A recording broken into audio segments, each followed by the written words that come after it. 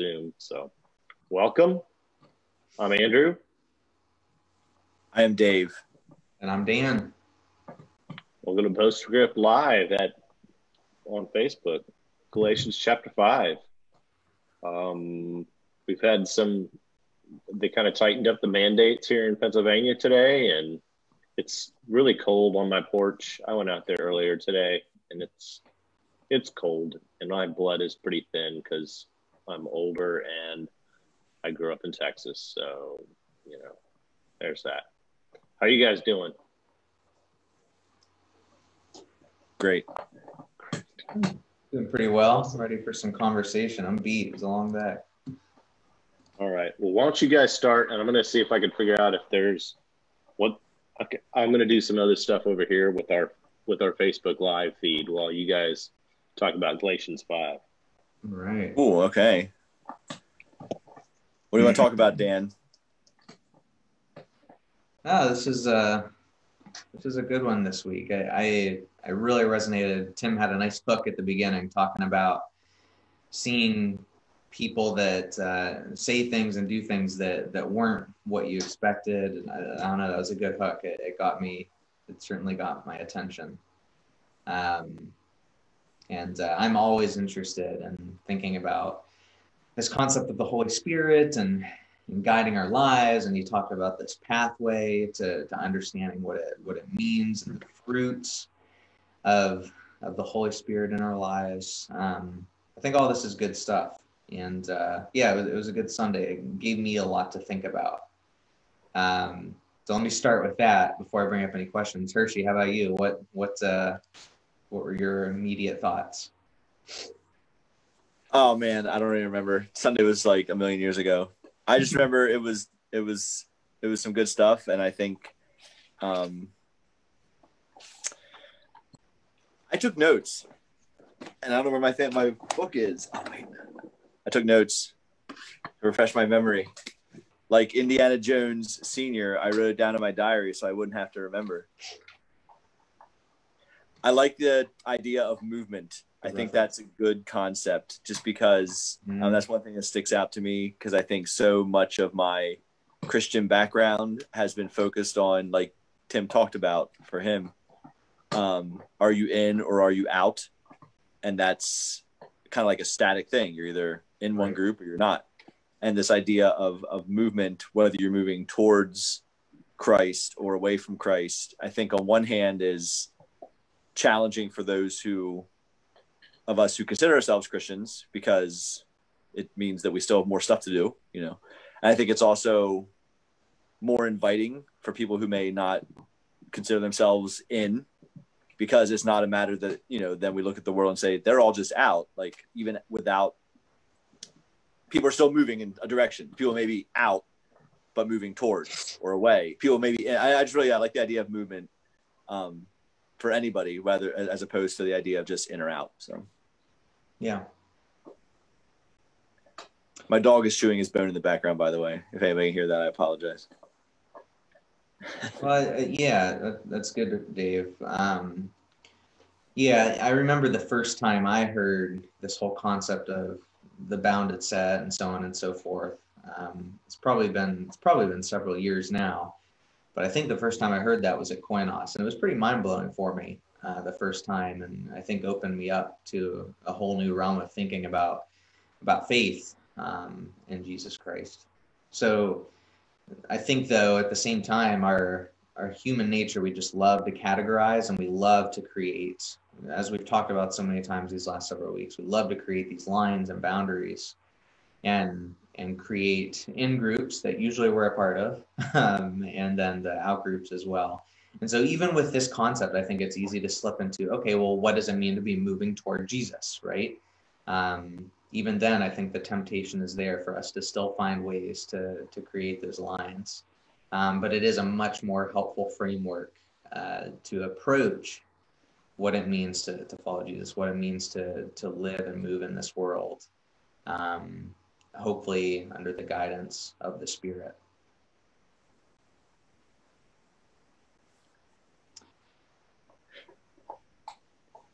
Do you think something you said there, do you think people ever do the in-group, out-group thing, but put themselves in the out-group?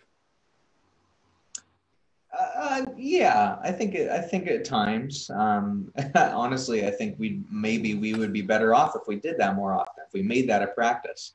Right. I think this was our postscript last week, but the three of us, I think after the cameras are off, we were kind of talking a little bit about this. And one, I don't know if I can call it a conclusion, but one thing that I've been, I guess, thinking more and more often these last few years is that, maybe first of all, I think this is pretty biblical, but I think maybe our primary responsibility, first of all, is to look at ourselves, to analyze our own life, and what are we doing that is not moving towards Jesus, that is not moving towards the Christ. What within ourselves do we need to work on? And, of course, Jesus talks about the log in your eye versus the speck in your brother's eye, and so on and so forth. So I think that's a pretty biblical thought to, first and foremost, what can I do? What do I need to work on before we worry so much about everybody else and what they need to do, how they can be doing better? We need to start with ourselves, and then building from that, I think that we also have then a responsibility to the people that we live closest to the people in our immediate communities. Again, before looking outside of the people that we know best, the people that we're closest to, we need to analyze our families and our close friends and so on and so forth. What are the people in my community? What do we need to be doing to move towards Jesus? And maybe at the bottom of the list is everybody else, and only then can we really start to worry about what other people are doing. I think it has to start with us and our communities first, is what I think of in terms of that bounded set and so on and so forth. Yeah. And I always I say this all the time on Sunday nights, but I love when Jesus says it, and I love that Paul says it here. He says that, for the whole law can be summed up in this one command: love your neighbor as yourself. I heard once years ago, somebody said something to the effect of, when you don't know what's right, err on the side of love. Make the mistake, if you can call it a mistake, of loving too much, rather than not loving enough. If you aren't quite sure what the right thing to do is, it's usually better to love first. And that's often easier said than done, but I appreciate that Paul mentions that here as well. Beware of destroying one another. Instead, love your neighbor as yourself. So this didn't get hit necessarily on Sunday, but the very first verse of the chapter, he says, it's for freedom that you've been set free, right? And I think we kind of, and this comes back to what you were talking about, is this it's central that we kind of, I think Jesus talks about, you clean the inside of the dish and then the outside becomes pure or clean. You don't clean the outside hoping the filth and gook will come out of that cup. You clean what's on the inside. But this concept of being free and being set free, a lot of times, I think, especially in our American context of freedom and liberty, it's kind of that libertarian sense of I can do whatever I want to, and you can't infringe on any of my rights and anything I want to do. And if you're a libertarian, you're watching that's great. Politics aside, I'm talking more about just a personal life choice of, hey, I can be as free as I want to be, and that's what it is to be free, is to do whatever I want to, go wherever I want to, say whatever I want to. And if I do all that, then I'm being free. But really, those freedoms tend to restrict how you treat your neighbor and how you love your neighbor and what you're doing to be what true freedom is. And one of the things that Tim mentioned, and I'm not going to get it right, but he talked about some of these evil things that they were doing that were really a kind of an ugly parody of what community is like. And then he comes down to the end of the chapter, Paul does, and he says, there's no law against this. There's no law against self-control and patience and goodness and kindness and gentleness, magnanimity or generosity, right? There's no law against that, right? But all this other stuff, if you kind of look at that, it's like, oh yeah, you can't get drunk in public and get away with it 100% of the time. You know, there's these things that like, okay, there's some laws and reasons why you shouldn't be there. And so those really can restrict your freedom if you begin to abuse them.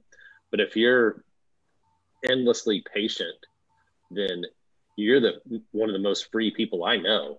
If you could put up with me for however long you've put up with me, then you must have quite a bit of freedom in your life. And so I just think that freedom component is what kind of influences how we live in the spirit and not according to the flesh. And right. It starts with this freedom that kind of is inside of us because of what the Holy Spirit has done. And it's not restrictive of other people. It's really just freeing of us. But right. that freedom expresses itself in love. Yeah. I was going to say, you used libertarian earlier, and yeah, like point of clarity, you were not speaking of libertarian like politics. You were using it in more of the kind of philosophical libertarian free will, like all these terms, mean slightly different things depending on where you're using them. But I think that does tie in. The field of context is different. Yeah. Right. But I think a lot, that can get kind of philosophical, but I think the idea is that some people at least have this understanding, like you were saying, of freedom, where it's almost like libertarian free will, at least as I understand it, as a totally amateur, philosophy minded person, is you can just choose whatever you want in any situation without any external constraints whatsoever. And I think one of my favorite theologians, David Bentley Hart, kind of talks about that as a brute fact. And he contrasts that with this idea that what he believes, which I think makes more sense to me, is that we make every choice we make towards some end. That would be like a teleological, like what is the end goal? And there are no like brute choices or brute facts. Everything is either, to use the movement piece, either moving towards a good end, which I think as Christians we would say moving towards Christ, or moving towards a destructive end. And when we act in freedom, like true freedom then is acting in kindness and in love, defined as towards that end where we become the kind of people God created us to be in Christ, not just, well, I'm free to do whatever I want, whenever I want to, open-ended, no external constraints, no sort of laws or end goals or whatever. I hope that made some semblance of sense. And when you talk about being towards Christ, it's seeing Christ in your neighbor, right? And so you're making a movement towards Christ when you're showing love for the person that maybe drives you nuts or parks on the wrong side of the street or blocks your driveway or whatever that is. That's you seeing Jesus in them somehow and moving towards them, right?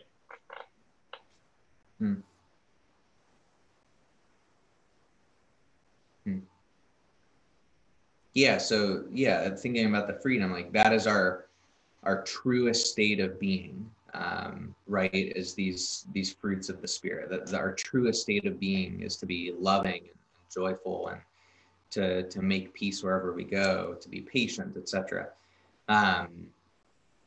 And I think you see that, anybody that you admire, so anybody in your life that you're like, wow, that person has figured it out. They are living a good life. They're truly happy. I think exemplifies those things, and so when we look at these desires of our sinful nature, I agree with you, Andrew. I really like that Tim pointed out that so many of these are just distortions. Our community lived falsely. They're community oriented toward the self, and he talked about sexual immorality, looking for self gratification from someone else, objectification of the other, idolatry, sorcery, control, right, and forcing your will on the world, even the whole wild parties thing. It's all this false form of our true existence. almost a distortion or an opposite, and maybe not an opposite, but definitely a distortion. So to live by the Spirit, to experience that freedom. So to experience that freedom, this that he talks about at the beginning, Christ has truly set us free. This is the way we're meant to live. Not trying to follow all these rules and do it the right way, but this sense of freedom. The people who I know who are truly free, who seem to be free, who are living good lives, I think they figured that out to some extent. And I can see that fruit in their lives. And I guess, not to completely pivot here, but one thing that I've been thinking about since Sunday that Tim mentioned is, what is our base point? Where are we starting from as we go throughout our day? So a question I guess I would love to hear from you guys is, what is your base point? How do you start your day? How are you living to be to be coming from this perspective, to be guided by the Christ and to live that way? Yeah. I'll let you think about that for a second. I heard once, I read once, well, this is again something from the Bible, but where your treasure is, there your heart is. And I think that looking at the ways that I spend my time, I spend my money, the things that I do with my resources, my time and my money, basically, that probably says a lot about what I value, the direction I'm going in my life. And so I think about that a lot, and what Tim said on Sunday kind of brought that up for me. So yeah, what is it that you do at the beginning of your day or midday, end day, whatever it might be, that kind of keep you grounded and oriented in this?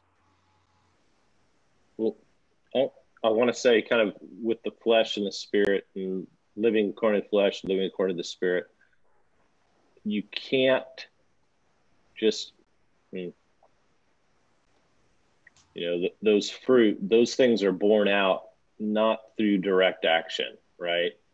I can go out and choose to get drunk, right? There's some actions I would take to make myself get to that point, right?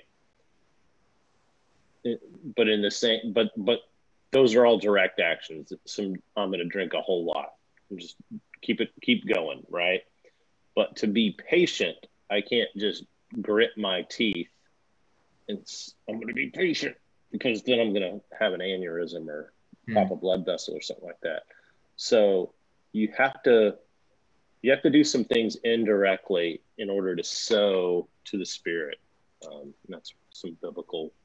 That's some churchy word stuff right there. But in order for you to see the fruit kind of born out in your life, you have to do some physical things. You have to do some mental things. You have to do some things that will help you align yourself with the Spirit, so to speak. And so, yeah, that's where the day starts with. Well said. It just doesn't start with you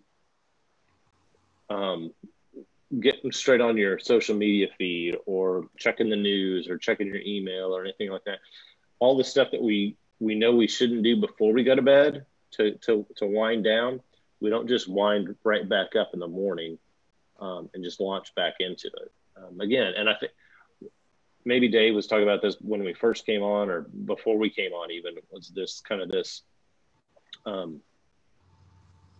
I don't know, what were we talking about with the sark, right? The flesh, and how I'm gonna kick it to you, Dave, because I can't remember exactly how that was going. Oh, that's okay. I mean, I think it ties into that. Sure. Well, yeah, I'll try to provide my answer to Dan's question. I think it'll tie in with that. Yeah, and I think Tim on Sunday really talked about the first thing in the morning, and I totally agree with that. But I also think for me, and everybody's different, of course, but it's not like, and Tim was not implying this either, but it's not like that, you wake up and the first part of the morning you spend in prayer and scripture, and that does set the tone for the day, but it's not like it's a magic thing where then the rest of the day is automatically good. Because I know for me, it's just how you spend all the rest of the day is just as important.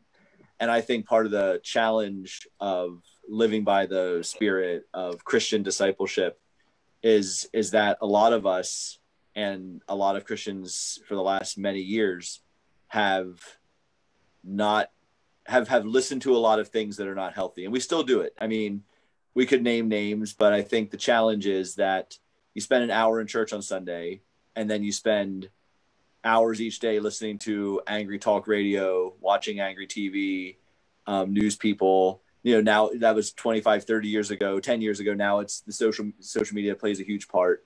And, if it's an hour on Sunday versus hours of other stuff during the day, that's going to cultivate certain fruit in your life. And that's why I would say that even if it's an hour on Sunday at church and 10 minutes in the morning, but then the rest of my day, and I know during the pandemic, being home more with my kids, even having a job where I'm working on my computer a lot, I mean, those social media sites, news sites are addictive. Like, and that kind of goes to the flesh, sinful nature thing. Like, these things are not neutral. And I think this is something you can watch, like any documentary that talks about this stuff. The Social Dimension was a recent one. I mean, this is something that even people who are not coming necessarily from a Christian perspective realize. It's not like all this stuff is just out there and I can choose to, use 20 minutes, an hour on Facebook or not. And whatever I choose is not going to affect, like, all these things are going to affect you. And they're idols that demand your eyes upon them. And I think, I think it's healthy to read the news and to know what's going on in the world. But I know for myself, I mean, if I'm going through my day and I'm, checking Twitter and I see some stupid thing some ignorant person said, who honestly, it doesn't matter. But it's like, oh, I've heard of that person. Some of my friends listen to that guy. Oh, I wonder what he said is making people mad. I'm going to go find out and see what people are saying about how he's doing. And then it's just like, I step back and you're like, what difference does it make? Like, what difference does it make at all? And I think there's something, I remember before Twitter, 10, 12 years ago, the same sort of things. Like, someone writes a blog post about some pastor on the other side of the country and the false views this person has. And it's, maybe if that, if someone I know is reading a book by that person, it might be good to know, but does it really matter? And I think that's where that flesh and sinful nature, that gossip, that, I don't know, I think we have to go through our day learning to either sit in silence or think and pray or whatever. And not that we need to become Amish and totally cut off from these things. I don't think we should need to totally cut off from the world. That's probably impossible. But learning to have a healthy connection to the things that will benefit the fruit of the Spirit first thing in the morning, if possible, depending on your situation in life. I mean, my kids wake me up sometimes before I get up. So the first thing in the morning is getting them breakfast. But then even kind of throughout the day, just being aware of what we're putting our mind towards. And something you mentioned, if you're getting on social media or whatever, then again, that's not even, it's not even real community necessarily, right? Talking about you're having a conversation with somebody you're not really even in relationship with. You're talking about them or gossiping or whatever. So again, it comes back to that. That's not really what community is. Community is like knowing someone and wanting to build them up as opposed to tear them down. And yeah, I think part of what we can do throughout the day, we have to be more reflective. We're not super reflective in what's going on around us, whether that's an action that we just took or something that's in the news cycle or something that may have impacted a lot of people that maybe didn't impact you at all, but you kind of reflect on that. So there's observation, there's reflection, there's discussing it, whether that's writing it down in a journal someplace or having a conversation like this. And then kind of taking those things, saying, okay, here's what I'm seeing. Here's what's kind of churning in me. Now, what do I need to do about that? Is there something that I need to do to learn from this and to grow and to flourish better? Because if there was something negative that was happening, I don't want that to happen again. So what am I going to learn from that? Or if there's something that's really great and it's like, oh, I am more patient. Why is that happening? And you begin to kind of take yourself through this process of observing, reflecting, discussing with other people, maybe writing down a plan for, okay, what's the next thing I'm going to do? being accountable to others in that plan, and then acting on it and just continue to act on it. And you're living in community with other people in that. And the expectation is that it's kind of, again, that bounded set versus centered set. You're all moving towards Christ, and you're like, hey, I'm trying this. You could try this too. So, oh. Go ahead, Dave. I was going to say either I froze for a moment or you did, but it's okay. Okay. No, we're good now. I see everybody. I remember this is what I've always loved about community groups. This is not necessarily intended to be a sales pitch, but what I always loved about community groups was, and what community groups taught me actually, was to slow down with people that I trusted, and to not just talk about how I couldn't believe that these people were saying that, or that those people did this, which is often what social media, and not to keep ragging on social media, but I think lots of even in-person gatherings sometimes can turn into just talking about them and those other people and what they're doing and how awful it is. What I really loved about community groups, the ones that I've been a part of, is that they were pretty intentionally spaces to analyze how I was doing and how I felt and how those things made me feel and how I was responding to them. So rather than talking, and that's something that I try to carry with me still outside of those spaces with friends, is instead of us just talking, Mallory and I the other night, instead of just talking about how angry those people make us when they say this thing, we try to look at a little bit more of why do I feel angry about this, and what is this doing to me, and what's coming up at me, and how am I responding to that, rather than just I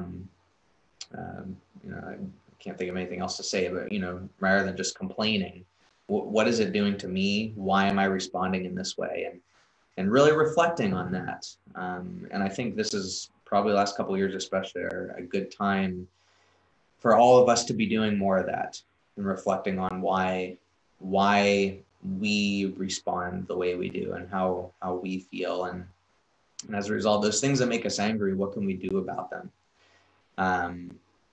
is important. And I think that's a positive action that we need to take, rather than the outbursts of anger and division and so on that Paul lists here.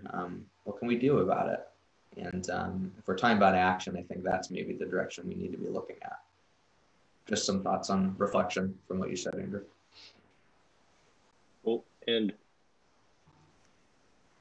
part of that, again, the indirect stuff that you can do is something Dave mentioned. It's silence or solitude, or just sitting, because we try to justify ourselves with our words, right? Mm-hmm.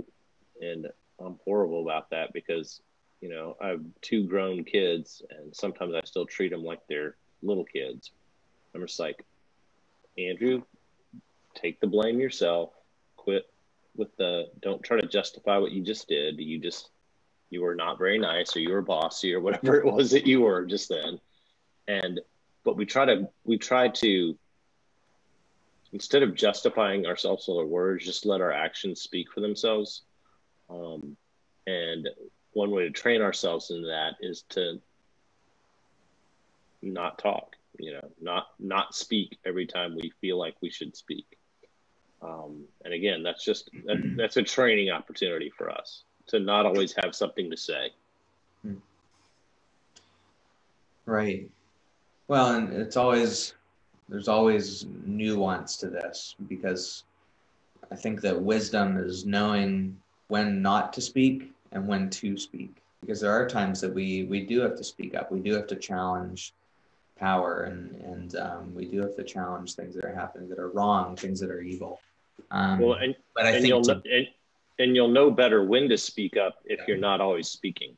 Exactly. I think that's where the wisdom comes.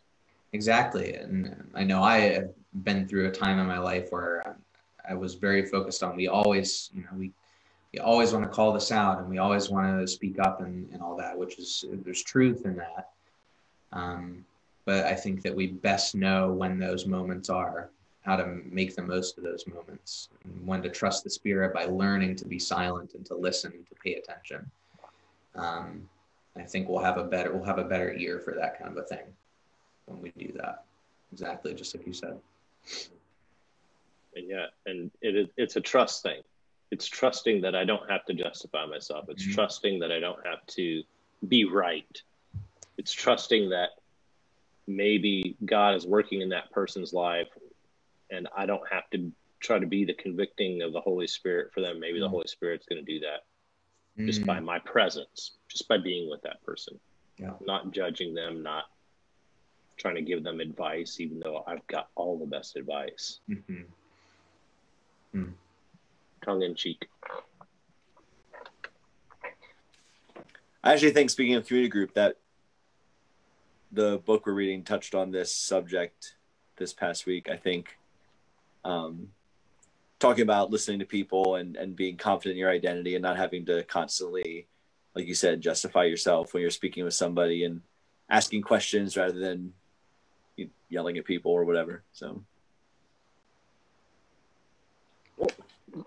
talk about that. What kind of questions do you ask? Like, especially if it's somebody that you maybe disagree with. What type of questions would you ask? I don't know. I can't think of a hypothetical off the top of my head, but the world is flat, Dave. Yeah. What would you say to that? I mean, that one I might just laugh at you, but it's cool. It's fine. I mean, I'm not good at this. I like a good friendly debate, but I think I'm learning. I mean, I work with college students, and sometimes they like to debate with me. I mean, we've done things over the years where we meet for the specific point of like arguing and not arguing, but like discussing. But I think it depends on the person, I think, who you're talking to and your relationship with them. In the situation, if somebody asks me a question and they really want my answer, or they're trying to get me in a corner. I mean, I know a big one that has come up over the years is college students ask about all the time. I've had people ask about it. It's kind of like the creation evolution is one. And, I have my theology and beliefs, which are correct for the record. But depending who asks me, and you can tell, like, is this someone who just wants to find out that I believe the wrong thing? Well, I'm not just going to necessarily claim that. I might just be like, well, why do you think that? What makes you think this is important or whatever? So I think trying to help people think about what they think, just as you would do for yourself. If someone asked me, if I asked somebody like, oh, this is what I think, and they're like, well, why do you think that? I'm like, oh, I don't know. So trying to understand where the person's coming from, which I think we kind of talked about earlier a little bit. That's good.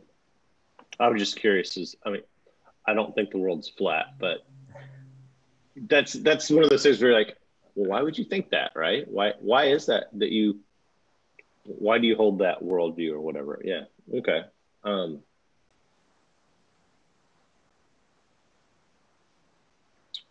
I had another thing we could talk about that was slightly different, but it was from something Dan said a while ago that popped into my mind. I think it kind of goes along with everything, I guess. So do we want to move on, or should we stick with this thing? Okay. Just go. It's free flowing. I think something with the living by the fruit of the Spirit as the way God wants you to live and all those things. For me, it's been a big change in my life, and or just how I think about God.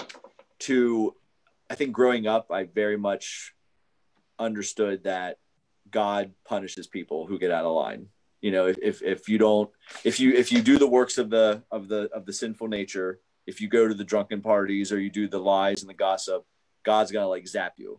And it's almost like I had this understanding that God commands were almost like arbitrary. God just said, these are the things to do and these aren't, just because kind of like God's a cosmic abusive father. Because I said so, and if you step out, I'll beat you. And I've come to see that, at least my understanding now, is that it doesn't work like that. It's not that if you are a greedy person, then God's going to smack you around now or in the future. But if you're a greedy person, that's how you live, that is going to self-destruct. Like, these things don't need an outside force to punish you, because by living in these ways, you're choosing a path that is self-destructive. And in the same way, it's not like if you follow some arbitrary commands and live in this way, God's going to be like, oh, good job, you did my arbitrary commands. No, it's like, if you live as a loving, kind, generous, such person, that is ultimately going to give you life. And do you see the difference there? I mean, it's a difference. Good night, buddy.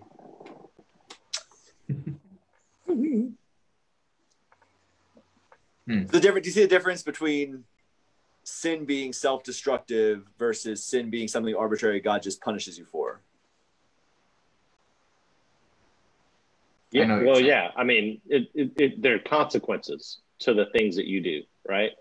And those consequences can be negative or positive, right? Right. And so, but the consequence, but the consequences aren't just like, if you are greedy, the consequences destroy you. The consequences are, if you're greedy, greed is going to destroy you. And it's going to break your relationships. It's going to do exactly. It's destructive in and of itself. Right. Correct. Yeah. Right. So it's like, you're walking into it. You're walking into a self-created hell or something, right? Well, so yeah, I'm looking back at like verse 7, 8, 9. It says, "You were running well. Who hindered you? So that you were not persuaded by the truth. What persuades you is not coming from the one who calls you. A little leaven leavens the whole mass of dough." And so there's these little things that start seeping in that are opposed to us living according to the Spirit, right?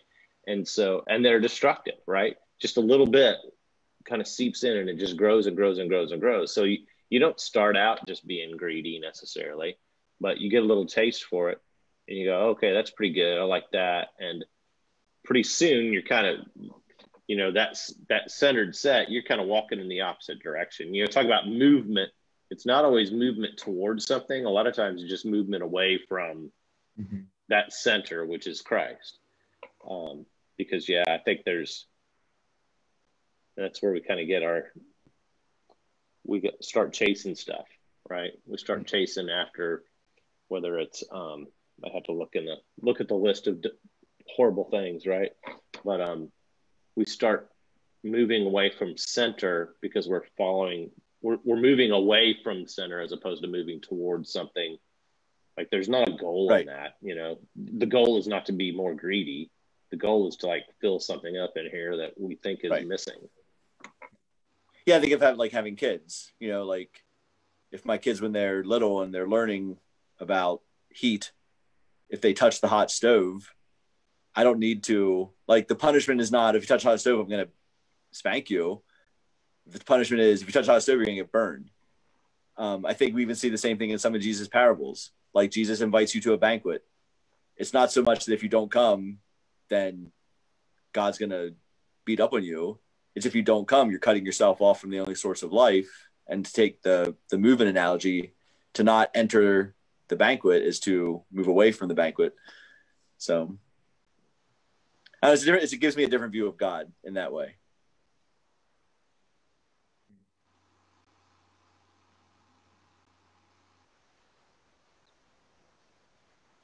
So do we kind of answer the earlier question about that Dan had on moving, like living in the Spirit or seeing that fruit born out in our lives? I think all that ties into that. Is that, where are you focused, right? What kind of habits do you, really it's funny because it's like anything that's good, you developed a habit for, right? Whether it's eating right or exercise or having a life that's the good life according to Christ, right? You set up your day, you make a plan to try to live within that, right? And give yourself some parameters to go, okay, by being really free, I have to, like, one of the words that he uses for the fruit of the Spirit is there's this self-mastery or self-control, right? And so that sounds like restrictive, but it's really freeing, because you're harnessing your thoughts and mind. You're harnessing your thoughts, you're harnessing your emotions to do God's work, to be the kind of person that he wants you to be. And there's a lot of freedom in that.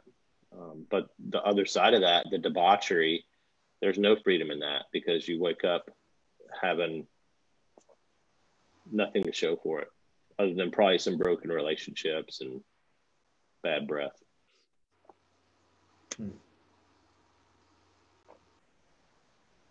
I was the other night. I was with a couple of younger guys, Highway 712 alumni, if you will, and we were just kind of hanging out, talking about life and direction and what's important in life. And that's something that we talked about. Like, it's so easy, and I just entered my 30s last year, so like I'm starting to see friends whom I've known for a long time, and how their lives are changing. So, and my own life, how I've changed. It's so easy, especially in a society where we have so many opportunities, so many things available to us, good and bad. It's really easy to get distracted, and for the things that guide us to shift to concepts of success that are not are not biblical, or not of Christ, or not this idea of loving your neighbor as yourself, loving God. It's really easy to be distracted and think that the things that matter the most are to be comfortable, to have all the things that you've ever wanted, to have a really nice paycheck every Friday, to get distracted by some of these things. And to the point that, as we continue to immerse ourselves in this society where these things are available to us, we start to think that those are where the good life is. And over time, it's rarely happens in one decision. As Tim said on Sunday, we kind of know from the beginning when our direction shifts and what's not going to be good for us, but it happens slowly over time. And before we know it, I think some of those desires, some of those things that are available to us that are not good for us, really take over. And so what I was telling them, as younger people who are just kind of starting their adult lives, is I encourage them to remind yourself all the time of the good things that are guiding you right now. Of serving your community, being a part of Koinos in different ways, and serving in different ways there, and these concepts of this love that Christ shows us, and letting those be our guides, and pursuing those things throughout life, even as our responsibilities change, even as we need to have an income and have a family and all that stuff. It's important that we keep those guiding principles kind of at the center of all that, and build those things around these principles. And I think that's how we continue to move in the right direction, and not get pulled off to the side and start to take the wrong fork in the road.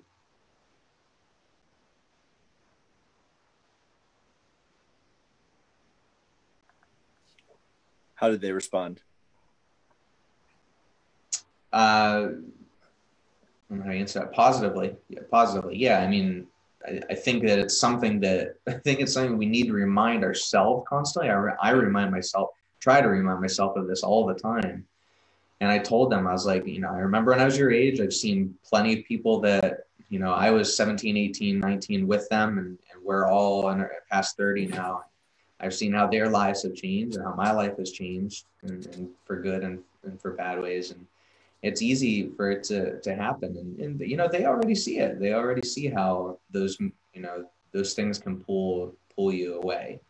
You can be so hyper focused on those ideas of success or the good life that are not what Paul lays out for us here, what Jesus lays out for us. I think they see it now, but it's something we always have to remind ourselves or remind each other. And I think along with that, it's not like you wake up one day and right. totally live a totally different way than you lived every day before. I mean, maybe that happens to some people occasionally, but it's gonna, whether it's the good path or the works of the flesh path, whichever path it is. I mean, I'm not going to be 1,000 times more patient tomorrow than I am today, or I'm not going to be 1,000 times more self-centered than I am today. Right. I mean, I'm probably going to wake up tomorrow and maybe be a tiny bit kinder, or maybe a tiny bit more self-centered. And I think that kind of goes what you're saying, Dan, but if you're not careful, I think this is what made me think of, is all those little decisions do make a life, and it's hard to change. I think sometimes some Christians make it sound like you just, get saved and get Jesus and everything's different the next day. And again, maybe that is for some people. Maybe I just don't have enough faith. I don't know. Maybe I need more spirit in my life. But in my experience, it's definitely like tiny changes over the course of many years. Yeah. Is what decide what it makes. So yeah, like the college students I work with, or the high school kids at Koinos, they're not going to wake up when they're 45 or they are going to wake up when they're 45, and the person they are at that age is going to at least be somewhat rooted in the choices they're making then, little choices. So it's incremental and it's intentional, right? Or unintentional, but it's always incremental. Like there's these little bitty things that you do. And if you're intentional about where you want to go, then you have to still do those incremental things to get you there. If you're doing incremental things and there's no intention, you have nothing, you don't have any kind of, like if you're not trying to close the gap between who you are and who you want to be in Jesus, then you'll end up wherever you end up. Right. Right. If you aim at nothing, you'll get it every time or something like that. Right. And so, but it is, yeah, you guys are dead on. And I'm sorry. But I think I was getting some tea in here a minute ago and it like burned my hands. But I think the challenge though, too, and I think Dan kind of touched on this, the challenge is that we have there's no neutral messages anywhere. Like everything wants to sell you something. Everywhere you look, you're getting a message. I mean, Andrew, you've been through the college visits. The colleges, they want to sell you something. There's the promises are being made. The version of the good life is being sold everywhere you go, every commercial. And, we like to think those things don't influence us, but I think that kind of goes with it too. If you're constantly being bombarded every step of the way, every person you talk to, every song on the radio, every podcast, every whatever, that happiness is putting yourself first and having the good life. I mean, eventually you're going to believe it no matter how many Sundays you show up at church, because that 1 hour of church a week has a really hard time competing with. And I'm not saying that to guilt trip. I mean, I recognize that we all have to live through life. It's not like we become monks. So again, I'm not trying to guilt trip anybody, but it's just recognizing the challenges of how countercultural living kind of like this other-centered life is. I mean, I'm half good at it on my best days, maybe. So, and Paul, he talks about this. Something's influencing them. Somebody's influenced them to go back to this other way. Where it's like, I told you the right way to do this, and we do the same thing. It's like we knew what we tend to know the thing. Well, I don't know if we do or not. But something comes in afterwards and takes us off our game, right? Takes us off of where we know we are supposed to be or where we intended to be. And I think that's what Paul was talking about. It's like, why'd you leave the stuff that you knew that you should be doing? But there's, like you're saying, there's always something that's going to kind of try to come back in there and undercut the work you're doing, the progress you're making. The good life that you're trying to live. Well, and not to get too circular here, but Paul also says, don't use your freedom to satisfy your sinful nature, because there is absolutely an approach to these good practices, to this good movement, this good direction. There is absolutely a way to distort even that to be restrictive, right? And I've spent a good chunk of my life, probably both of you resonate with this too. I've spent a good chunk of my life engaging in these practices, these good things that we're talking about, but for the wrong reasons, and it not being life-giving and freeing. And so I think anyone who's listening to this, if you're like, oh, well, I am doing those things, I am reading my Bible every day and making sure I watch every Sunday morning at 10 a.m. and I'm doing all these things, but I feel like crap. You can do all the right stuff, but it can still not be freeing. And if it's not freeing, that's something that you should talk to somebody else about and work through. Because like I said, I've had years of my life, and I know plenty of people who have tried this way of life, tried following Jesus and found it really restrictive. And speaking for myself, I was doing it wrong. And I think I had the wrong idea of what it meant. So this stuff is complex. It's not as simple as do the right thing or don't do the right thing. It's really easy to make this freedom into just a new form of laws. Well, I think there's a story. I'm sorry. No, go ahead. I was going to say it's soon. I probably need to leave in a minute, so I was going to say that's a good place to wrap up. But here, say the story. Say the story. Okay, so there's a story that Jesus tells, that's told of Jesus. There's a young man. They call him the rich young ruler, and he's that guy you're talking about, Dan. Is that he did all the right stuff. He knew all the right stuff, but his heart never was. It wasn't going to be for what Jesus wanted it to be for. He missed the point. He missed the point, and he walked away sad. Yeah. And I think that, if we tell people, if you memorize your Bible and do all these different things, then we're just setting up a new law, right? Sure. But if we want to live according to the flesh, or if we want to live according to the Spirit, there are some practices that we do, but not so we can be proud about them, but because they draw us closer to Christ. They don't make us look better than other people. Sometimes they're going to make us look foolish or odd or whatever. And that's not a good sales pitch necessarily, because I don't want to be that oddball. But, I'm going to get up early so I can start my day with a little bit of centeredness or whatever, right? So, yeah, I think if your faith, if you're Jesus following, if you will, if it's not making you a more loving, more free, more open-hearted person to what God is doing, then you're probably missing the point. Yep. Amen. Agreed. Hey, so we got one more Tuesday night next week, right before we have Turkey Day or Ham Day or whatever you might eat at your house. Tofurkey. So, pizza Nice. tofurkey. No animals. No animals in our house.